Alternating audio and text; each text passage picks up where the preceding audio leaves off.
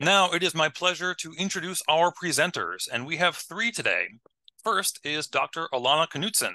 She is a senior fellow in the Public Health Department at NORC and the director of NORC's Walsh Center for Rural Health Analysis. She has 30 years of experience implementing public health programs, leading health services and policy research projects, and evaluating program effectiveness. She serves as the project director for the ETSU NORC Rural Health Equity Research Center and the CMMI Pennsylvania Rural Health Model Evaluation. She serves on the RUPRI Health Panel, the Board of Directors for the Maryland Rural Health Association, and the National Rural Health Resource Center. Our second presenter today is Dr. Kate Beatty. Kate is an associate professor in the Department of Health Services Management and Policy at ETSU's College for Public Health. She is affiliated with the Center for Rural Health Research and CARE Women's Health. She has studied patterns in clinical service delivery in rural and urban areas, organizational barriers and facilitators to access to clinical and preventative services, collaboration between health departments and hospitals, and the role of inter-organizational partnerships in health services provision in rural communities. And our third presenter today is Dr. Qian Huang. She is a research assistant professor at the ETSU Center for Rural Health Research. Her work includes developing methods and tools to assess underserved healthcare areas, creating the Healthcare Resource Index, building and maintaining the South Carolina Rural Healthcare Resource Dashboard, and the Tennessee Multi-Sector Plan for Aging Data Dashboard. She has also conducted several quantitative studies on COVID-19 disparities in the US and worldwide. So I am very pleased to hand things over to our first presenter today, Dr. Alana Knutson. Go ahead and take it away. Great. Thank you so much, Per, and thank you for the opportunity to share our work. I'll first provide a brief background of our center and then hand it over to my colleagues to share the findings from our research. Next slide, please. First of all, our Rural Health Research Center was established in September 2020 when the East Tennessee State University and NORC's Walsh Center for Rural Health Analysis were funded as one of 7 federally funded rural health centers. And for those of you who may not be aware, this is a 4-year cooperative agreement for a total of $2.8 million. And there are a number of other centers funded across the country, including Minnesota, South Carolina, Kentucky, Washington, Southern Maine, and North Carolina. Our partnership, the ETSU NORC partnership, established the Rural Health Equity Research Center. And this is actually a collaboration between the ETSU Addiction Science Center, the ETSU Center for Rural Health Research, and the NORC Walsh Center for Rural Health Analysis. Our center's focus is on health equity and addresses issues related to rural public health, healthcare access, mental health, and the needs of vulnerable populations. Next slide, please. For those of you who may be unfamiliar with the Rural Health Research Center work, we receive funding from HRSA's Federal Office of Rural Health Policy, and each year we submit 5 proposals for which the Federal Office of Rural Health Policy selects 4, and we conduct that research then on an annual basis. These topics are selected to help provide information to the federal office and other federal agencies on issues pertinent to rural health and also to support the implementation of good health policy. All projects focus national in scope and primarily rely on secondary data sources. Next slide, please. As in all things rural, it takes a village, and we have a great team at both ETSU and NORC that contribute to the various research products that we produce on an annual basis. And this comprises our team. I would like to recognize Michael Meat, who serves as the Deputy Director of our center, along with his colleagues at ETSU and my colleagues at NORC.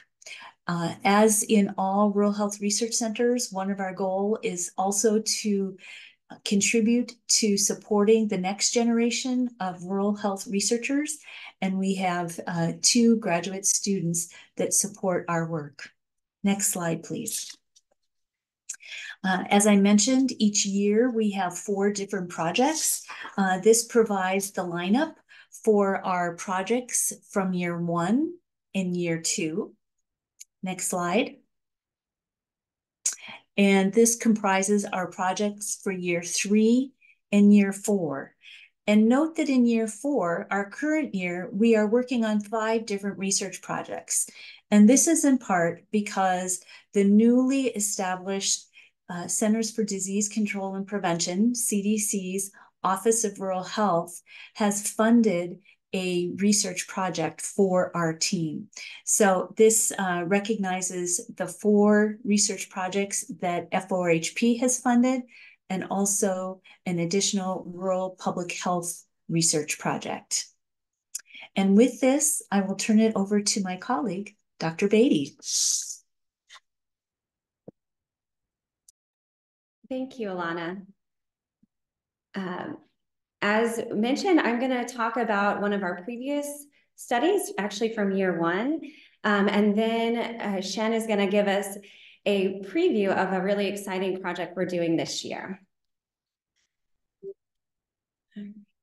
So just a little background. In 2020, 21% of adults age 18 and older, or about 52.9 million people, had a mental illness in the past year. And any mental illness is defined as a mental, behavioral, or emotional disorder. And though we have about 20% of all adults, we see that mental illness does not affect all peoples at the same level. When we look at the data by different demographics, we see differences by gender, age, race, and ethnicity. With long-standing barriers to prevention and treatment, mental health conditions remain a prevalent problem in rural communities. About 20.5 adults in rural communities have had any mental illness, but many individuals with mental illness do not receive mental health services. So of those approximately 52.9 million adults in the US with any mental illness, less than half, or 24.3 million, had access to mental health services in the past year. So one of the things that may be affecting treatment-seeking behaviors is stigma. And so stigma is the negative social attitudes attached to a characteristic of an individual that may be regarded as a mental, physical, or social deficiency. Stigma implies social disapproval and can lead unfairly to discrimination against and exclusion of the individual. So its negative consequences are significant and can limit opportunities across several aspects of life, including housing, employment, social relationships, healthcare, and more. Stigma can impede seeking and engaging in healthcare, mental health care, and disease self-management for those with mental illness. And stigma can have serious consequences for the stigmatized individuals as well as their communities at large. Now, few studies have investigated mental illness stigma in rural communities. One study among rural Appalachian parents of children with mental health concerns identified stigma as the barrier to seeking services for their children. In older adults, rural respondents reported greater public and self-stigma when seeking personal help for personal problems. And one study of individuals living in South Dakota found a great gender-rural interaction where men had higher levels of stigma related to mental illness than women, but rural women had higher levels of stigma than their urban counterparts. So given the potential influence of stigma in affecting whether and where individuals seek treatment, combined with more limited resources to address mental health needs in rural communities, we found it was important to understand any potential differences in stigma levels between rural and urban communities. So the purpose of this study was to describe the burden of public stigma associated with any mental illness in rural versus urban communities, and examined stigmatizing attitudes and beliefs towards any mental illness among the general population, which includes looking at differences by rurality, age, gender, race, ethnicity, and experience with mental illness. So we did this by using a panel called AmeriSpeak. This is funded and operated by NORC at the University of Chicago. It's a probability-based panel designed to be representative of the US household population. AmeriSpeak panelists participate in NRC studies or studies conducted by NRC on behalf of governmental agencies, academic researchers, media, and commercial organizations. So for the purpose of this study, a sample was drawn from AmeriSpeak that was designed to support rural and urban analysis using rural-urban commuting codes, or area code, excuse me, for a measure of virality. So we targeted a sample of about 2,000 panelists, age 18 and older, with 1,000 living in rural areas and 1,000 living in urban areas. So to understand mental health stigma, we researched the peer-reviewed literature and national surveys and identified a pool of established, validated questions. Specifically, we found a brief validated scale of 11 items designed to examine public attitudes about mental illness. The questions were scored on a Likert scale with the responses from strongly disagree to strongly agree, and the items factored into two subscales, negative stereotypes and recovery outcomes. So for the negative stereotypes questions, they included, I believe a person with mental illness is a danger to others, is unpredictable, is hard to talk to, and has only themselves to blame for their condition. So these were the questions that made up the subscale of negative stereotypes. For recovery outcomes, they were questions including, I believe a person with mental illness can improve if given treatment and support, feels the way we all do at some time, can recover, can be as successful as others in the workplace, and treatment can help people with mental illness lead normal lives. We had one additional question that we included in our survey to understand the experiences with mental illness. So we included a question, have you had or do you personally know anyone who has had a mental illness? And from the AmeriSpeak panel, they also have quite a bit of demographic information that is collected. So that was already part of the panel data. And so for this study, our variables of interest, again, were rurality, which was urban or rural, based on the RUCA codes, racial and ethnic group membership, age, gender, and again, any experience with mental illness. Now, I just want to mention that we did not do serious mental illness, which is something we found in the literature that most of these studies looking at public stigma are looking at any mental illness. We are not defining it, and neither did the previous researchers define any mental illness. This is just to allow it to be more generalizable across the scope of stigma on all types of mental illness. So the questions were individually considered continuous on that scale of 1 to 5. And then we summed those to create two subscales. For negative stereotype, higher scores corresponded with more negative attitudes. In contrast, in recovery outcomes, higher scores corresponded with more positive attitudes. And so we ran both bivariate analysis and then weighted linear regression models. All the analysis were weighted with a variable created and provided by NORC to account for virality group in addition to their base sample weighting for it to be representative.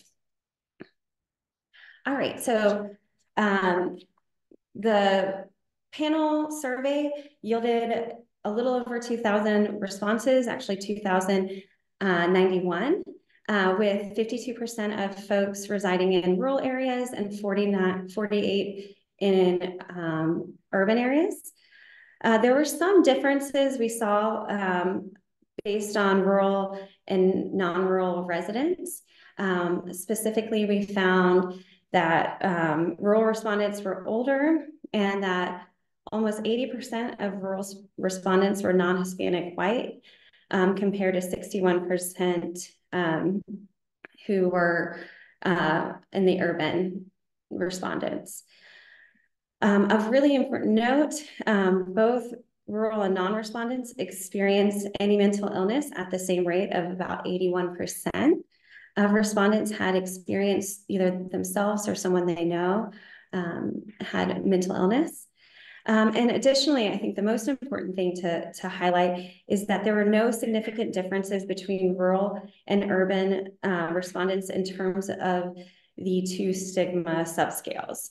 So they did not differ on their negative stereotypes or the recovery outcomes. Now, when we look at the full regression model examining the negative stereotypes subscales, there were still no differences based on rurality or geography or gender.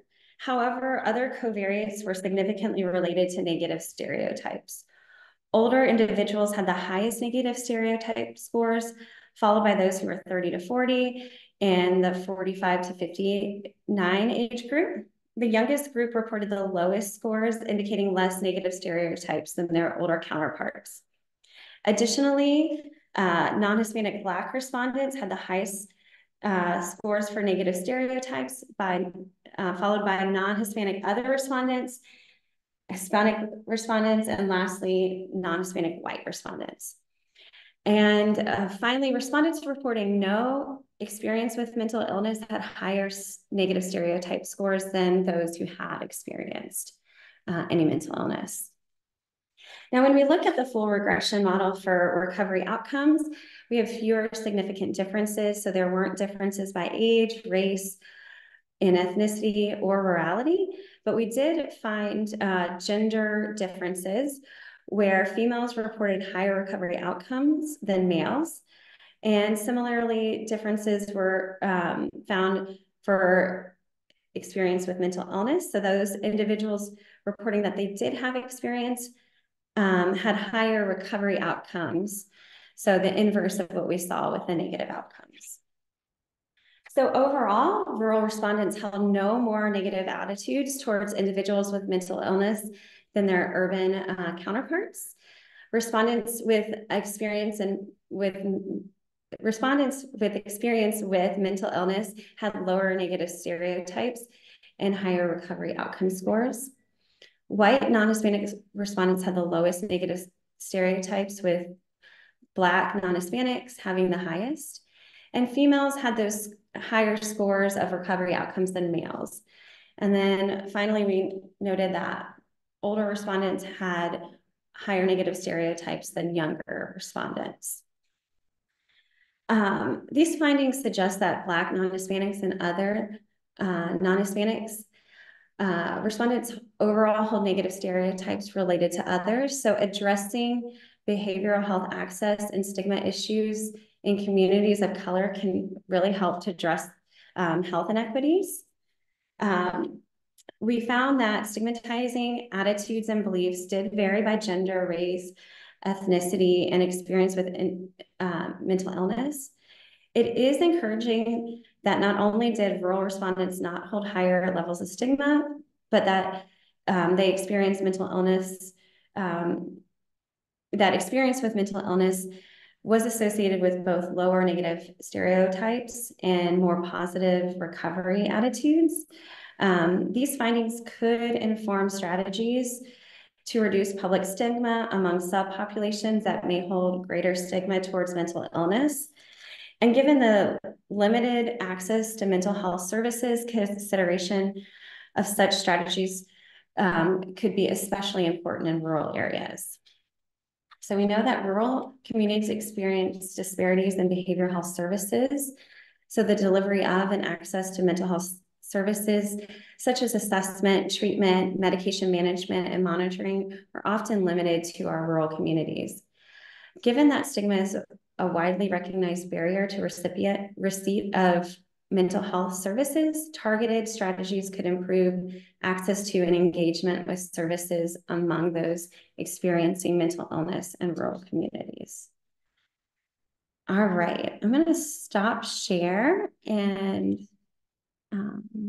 Kate, if you want to wait, okay, there we go.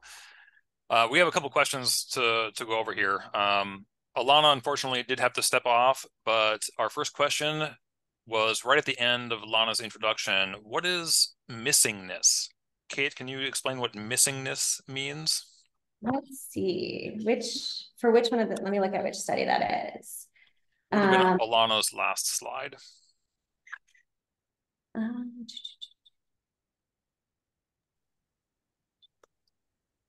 Which one of our studies? Yes, okay. So the question is about our year 4 study comparing health indices, differences in rurality, missingness, and associations with health outcomes. So this is really looking at different health indices. They are made up of multiple, often social determinants of health. And what we know in the rural research is that often these are things that may be less common. And so if they are at such a small level, then that data is not available, say, at a rural county. So really trying to understand how these different indices may be acting different or maybe less representative is really what we were concerned about for the rural experience. Thank you, Kate. Our next question, did you examine the data by profession? For example, farmers and ranchers versus healthcare employees, other industries? No, we didn't. So as Alana mentioned, we have 4 projects a year. They're limited in budget and scope. So we were really limited by our budget to only include 10 questions. But that is a really good question. And I can check and see if that is if we have a little bit more granularity in the data as far as what their professions are and that kind of more the descriptives, the demographics that are just collected in general on the panelists. But I do think that's a really important piece because we know profession can have an impact. Thank you, Kate. Our next question is this study published in a peer-reviewed manuscript form? And if you want to talk about the difference between policy briefs from your center and what you have in store for manuscripts.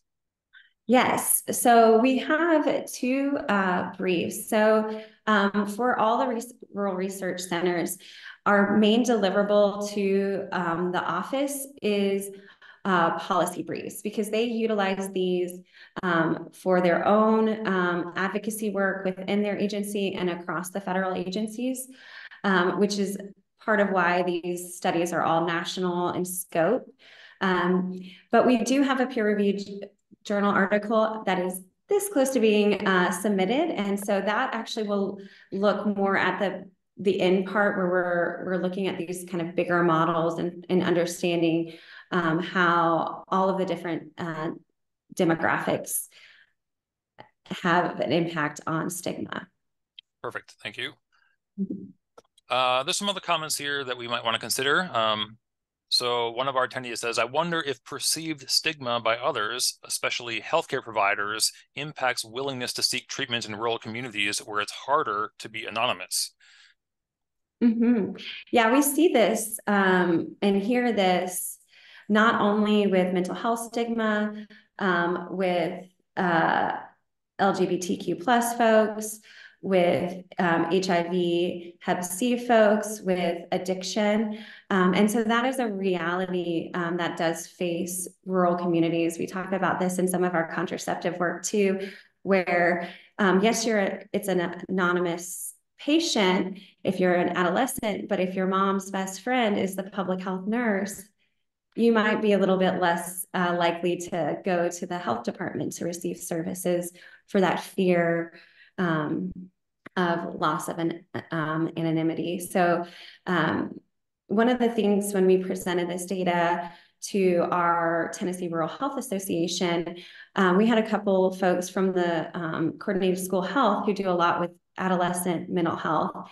And they were talking about how these like intergenerational families where grandparents are taking care of these children, the children may not have the stigma and maybe their parents wouldn't, but the grandparents stigmatizing feelings may impede those adolescents getting access to services that are even available to them in the school. So this is a real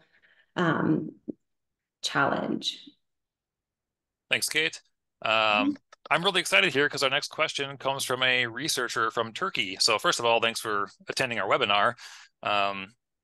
So our attendee says, in research that they conduct with farmers and rural people, women tend to express their health problems more openly. On the other hand, men tend to hide it. I think the situation is more or less related to masculinity culture that surrounds men in rural areas. What are your thoughts on this difference, Kate? Yeah, and so that did show up not in negative stereotypes in this, but in the recovery outcomes. So women had those more positive feelings about how folks with mental illness are just like us. So that can really speak to some of those gender differences. I think one of the positive parts of this is the strongest indicator of both lower negative and higher positive was experience with mental illness. And so as we see more discussion, even post-pandemic about mental health, I think that can help lessen that, because speaking about it and seeing people that look like you experiencing something that you're experiencing can help to destigmatize those mental health challenges and illnesses. Excellent. Thanks, Kate. So Chien, do you want to go ahead and share your slide deck? And while you're getting that ready, I wanted to share one last comment from the Q&A here. One of our attendees says, my rural white mother-in-law laughed when I said, what about HIPAA? When she told me about gossipy doctors. So there is, I think, maybe a little distrust of doctors. Does that sentiment impact your research at all, Kate? Well, I mean, I think it does, and it speaks to thinking about other avenues of getting access to mental health treatment. We see more and more, and I'm sure we all hear about different like technologies around BetterHelp and other online services. Those do, again, have challenges with our rural and definitely frontier folks who don't have access maybe to the broadband you need for those, which would get around the gossipy physicians. But I think that gets at needing to address and intervene with healthcare providers about the importance of being seen as a trusted individual for this type of care. More so in rural, because we won't have, 10, 20, 30 different providers to go to for these types of services. Great, thank you, Kate. So we are going to have time at the end of the presentation for more Q&A. And for now, Chien, I'm going to hand things over to you for your part of the presentation. Thank you, Per. Can you see my slides right? Yep, looks great. Perfect. Thank you. So today I will provide an overview of one of our ongoing Year 4 project, the suicide mortality, a comparison of urban and rural rates. So suicide contributes to significant mortality in the U.S., accounting for over 48,000 deaths in 2021 alone. So CDC recently examined the trend in suicide mortality, including the variation by sex and age in the U.S., and they were increasing from 10.7 deaths per 100,000 population in 2001 to 14.2 in 2018. And then the trend paused a little bit, saw a downward trend between 18 to 20. However, in 2021, we saw a largest one-year increase in suicide mortality over this time to 14.1, which was a 4% increase. Demographically, males are at a much higher risk of suicide mortality than females. I just saw comments in the Q&A and said that there are some cultural reasons and male doesn't want to express their mental burden and will cause some problem. And differences in suicide mortality among racial and ethnic groups have also been identified, with the highest rates among American Indian and Alaska Native people in 2021. And while the study was very important and useful, it didn't analyze rate by geography.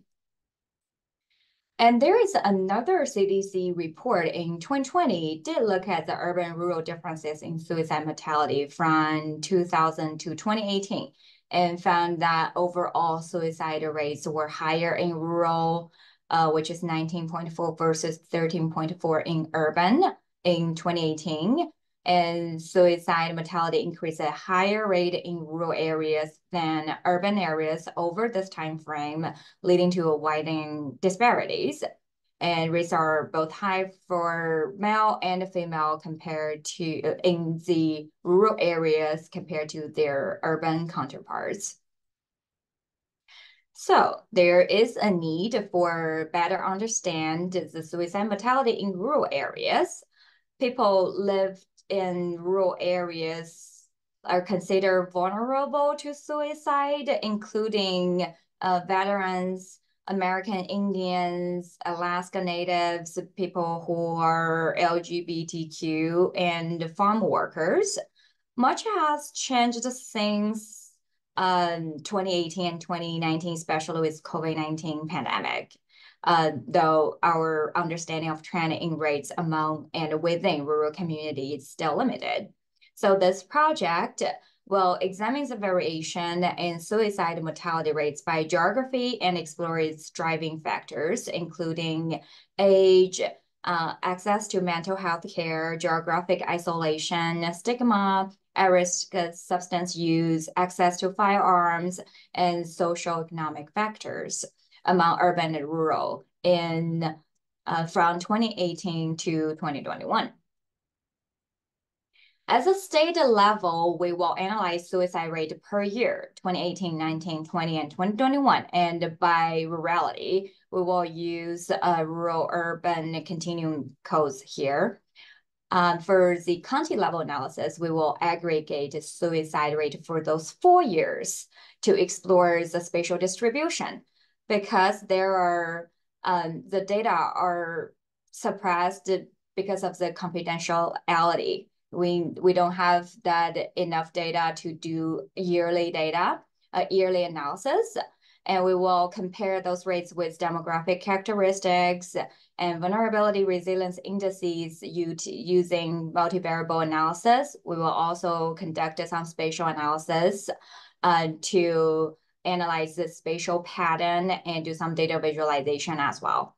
And the data will come from CDC Wonder, RUCA 2013 or 2022 codes based on the suicide mortality data availability, and indices from CDC and Hazard Vulnerability Resilience Institute and US Census Bureau. Here presented some preliminary results. Overall, rural areas in the US have experienced high suicide mortality rates from 2018 to 2021. And the differences between urban and rural rates vary, ranging from 5.35 per 100,000 population in 2019 to 6.59 in 2021.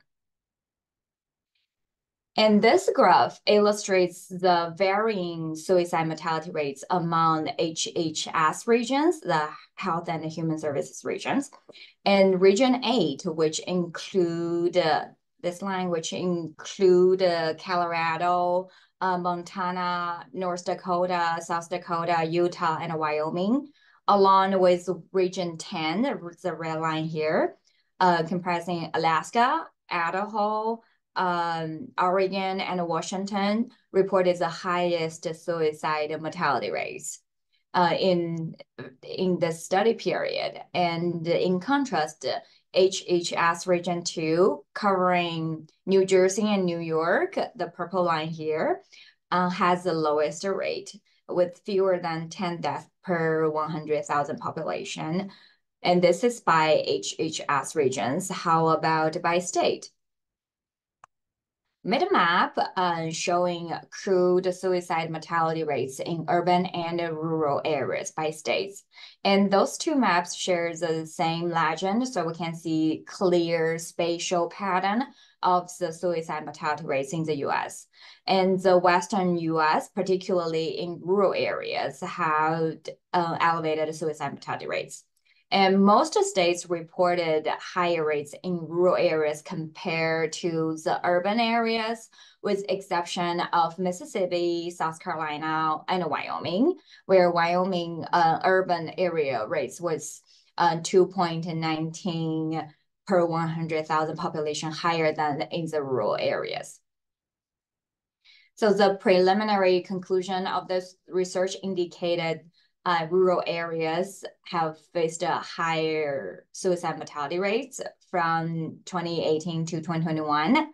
And HHS Region 8 recorded as the highest crude suicide mortality rates among all regions, while Region 2, New Jersey and New York has the lowest, and geographically the Western US, especially in rural areas, observed elevated suicide mortality rates.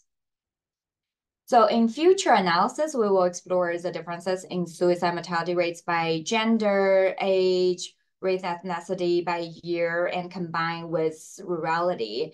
And we will also incorporate variables like SVI, break, socioeconomic variables, and access to healthcare as data permits.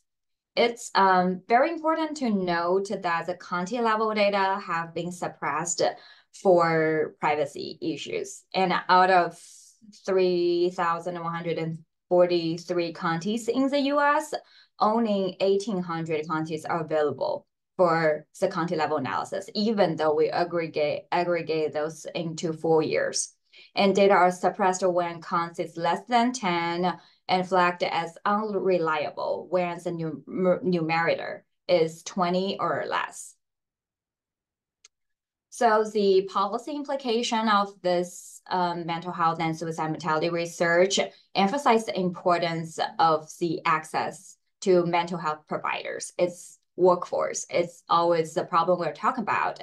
There's a need to increase the workforce, maybe possible through training some non-traditional providers to join the mental health workforce.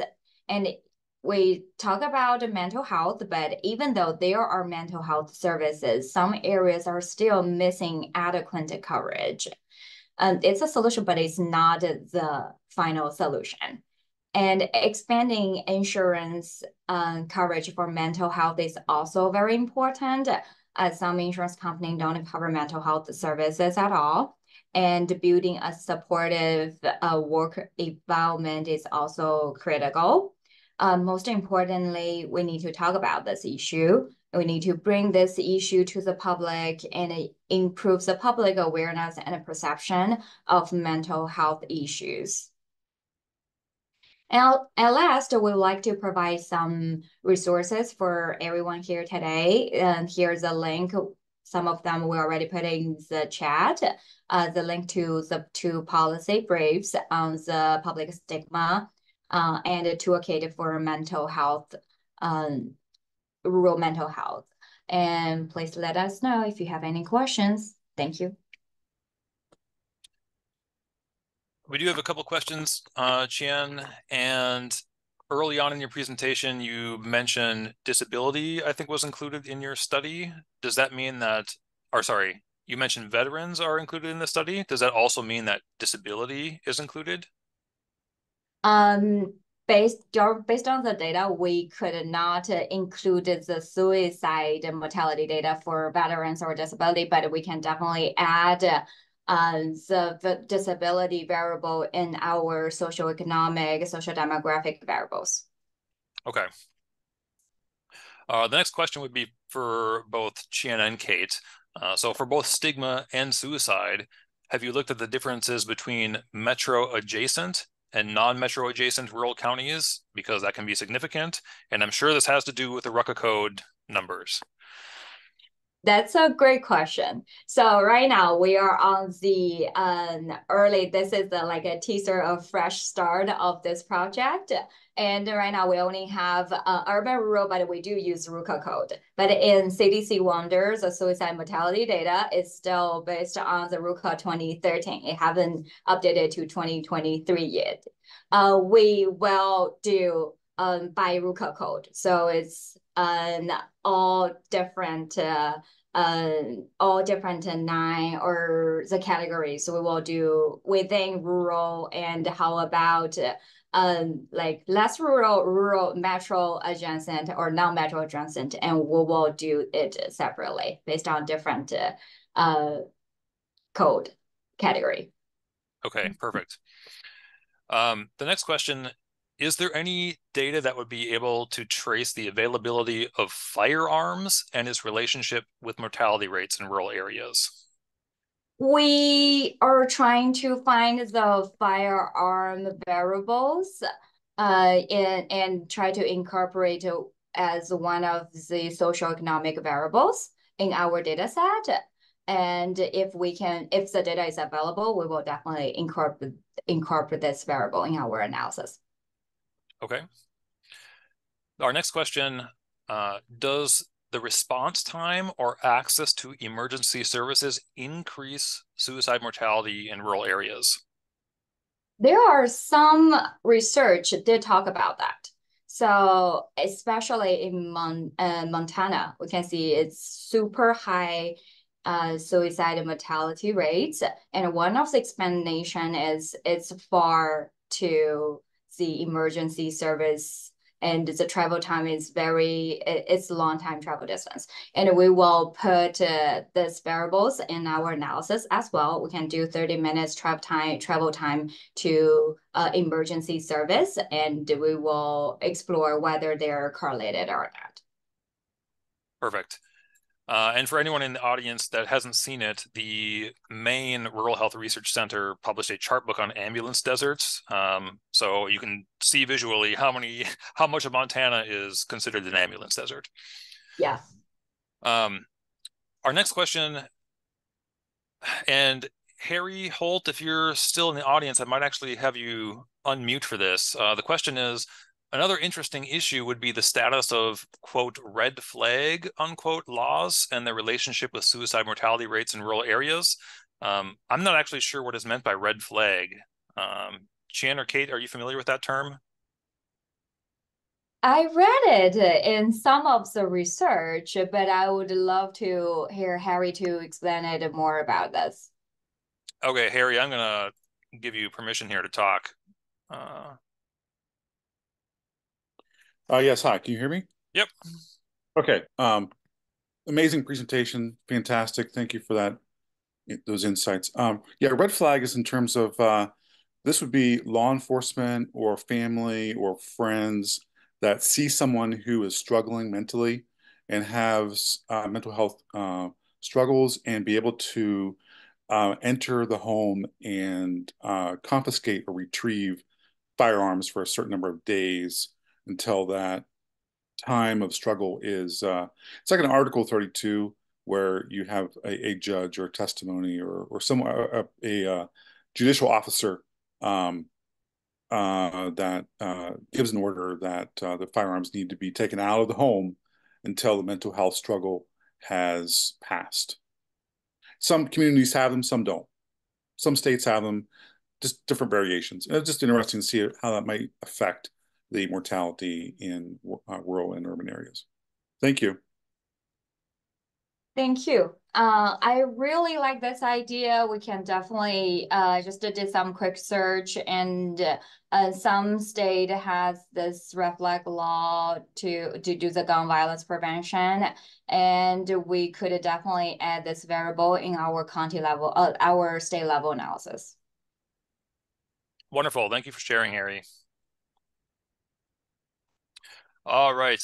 Our next question, the data that was used for the studies, is this data available by region and state? Is this a free to access data set? It's for suicide, yes. It's from CDC Wonder. Okay, CDC Wonder, excellent. Will future research include means of suicide as an investigated variable?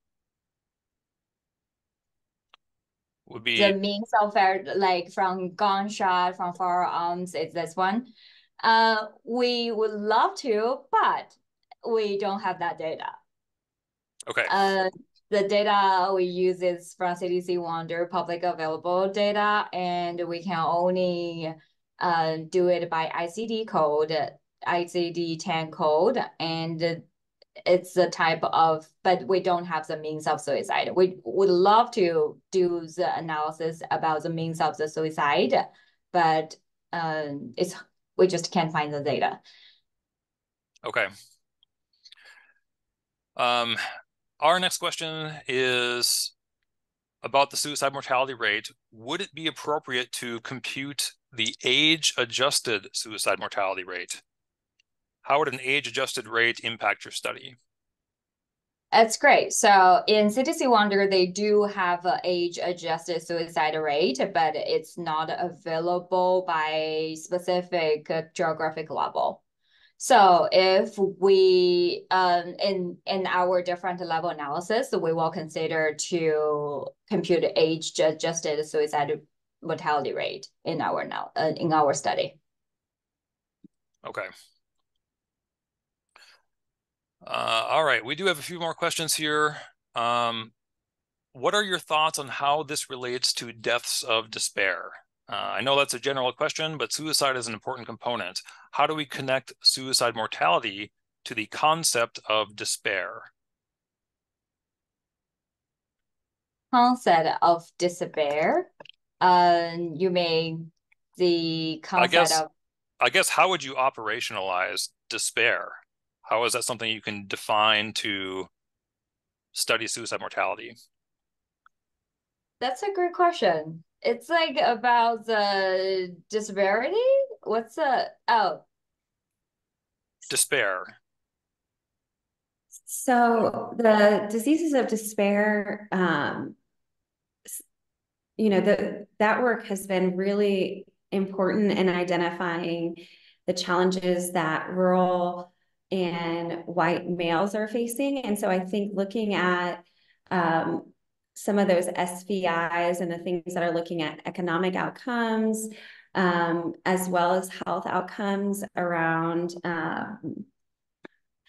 overdose related cirrhosis of the liver. Those I think are really important. Our teams have been talking about how, some of our communities don't have those high levels of certain diseases of despair, but still have really high mortality rates, especially among farmers and ag folks. And so there's been some work that Alana shared. I wish she was here to plug it back in, from USDA and the ag department, who are really working to identify how to prevent suicide in those communities.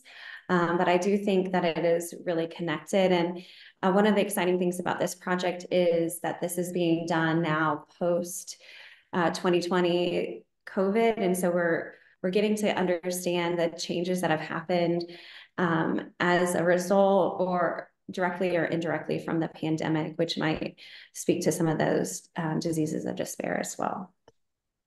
Yeah, I agree. So I agree. The suicide could be a very important piece or the result connected to the deaths of the despair, and those could definitely be combined or be a part of it. And if I saw it's a dissertation question, and it would be interesting to explore the mixed method study. You can, or just some quant piece, connect them together. That would be a very interesting study. Thank you. Our next question also has to do with the suicide mortality rates. Did that analysis include pregnancy or postpartum status? Was that data available? That's a great question. It's interesting. We found a lot of if we compare male and female, actually male is higher than female. And especially middle age white male has a very high suicide mortality rates compared with other groups. And we may not, like in current stages, we may not include this in our study, but this is definitely a topic deserve a lot of attention, and we will love to do it for our future studies. Okay, great. Our next question, have you researched the benefits of offering incentives to mental health care workforce to stay and work in rural areas? This seems like a workforce question, and workforce questions we generally ask the researchers over at the Washington State Research Center, WWAMI. But Qian or Kate, if you have any answer for that. So we have not as part of this work, but I think you're getting at a really important topic. We do, East Tennessee State University does have a medical school that particularly their mission is family medicine for rural, and they have programs that seek out high school students in rural communities to kind of be a feeder program. And so I could see how that could just be extended to additional mental health service providers to keep them in rural areas. There are the programs that allow folks to get their loans repaid, but we know that unless somebody has a real close tie to that area or communities like that, they're likely to leave shortly thereafter to go to a suburban or urban area. So really the pipeline for the rural healthcare and mental health care workforce is going to be critical to address these needs, and getting innovative, as you mentioned, incentives, starting out identifying homegrown talent, I think are all really important ways to keep folks who are passionate about rural communities in those places. But then we also have to provide opportunities for them that allow them to be able to practice. I think that's another challenge. If you only have so few providers, be it OBGYNs or mental health providers, they just don't ever get to be off. They may not have colleagues to bounce ideas off of. So really getting innovative, creating networks for them, I think all play a really important role. But we have not done that research. Okay, thank you, Kate. Our next question has to do with the breakdown for ages in the study. Was there a breakdown on suicide mortality rates for age, teenagers with mental health that's diagnosed or undiagnosed? How did the age breakdown work? That's a great question. So, as I mentioned, it's actually the middle age 45 to 64. They are the highest for suicide mortality rates in 2000 to 2020. And they are around, sometimes it's between 8 to 10 per 100,000 individuals. And teenagers, actually, like the lowest actually is 10 to 14 and 15 to 24. It's the lowest suicide rate. And then the second highest is 25 to 44. Those are like all working adults. Yeah, and teenagers has the lowest. Okay. Our next question is pretty interesting here. Some states, such as Minnesota, are actively working to pass legislation that would make medically assisted suicide legal. How would something like that be incorporated into future studies? if possible? This is very interesting. So right now we are only consider like socioeconomic variables or those social vulnerability or resilience index with the relationship, the driving factors of this. But I do think policy, laws, those like political reasons are a very important piece as well.